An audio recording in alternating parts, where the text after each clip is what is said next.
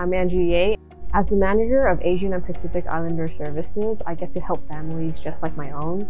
Sometimes in the Asian community, we don't always talk about issues that have to deal with aging, and I think it's very important to be able to be an advocate. I feel a connection to Alzheimer's disease and dementia because of my grandfather and his experiences near the end of his life.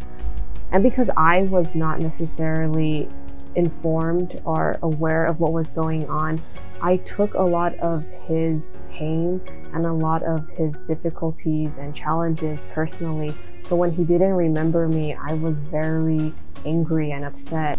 But I now know with the right information and support, this journey could have been very different. Alzheimer's Los Angeles has been a great place to make an impact. We're out in the community and we're able to reach people and give them services that they might not be able to reach.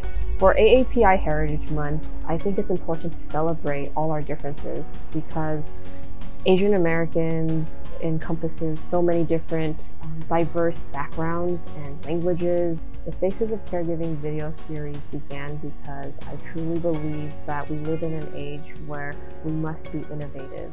And part of that innovation is to use tools that we might have not used in the past. So at the screenings, what really surprised me the most was just the feedback. So many individuals either felt connected to the profiles or they felt like they had a story of their own. And that's really what this project is about. It's about giving people hope and inspiring others to share their stories.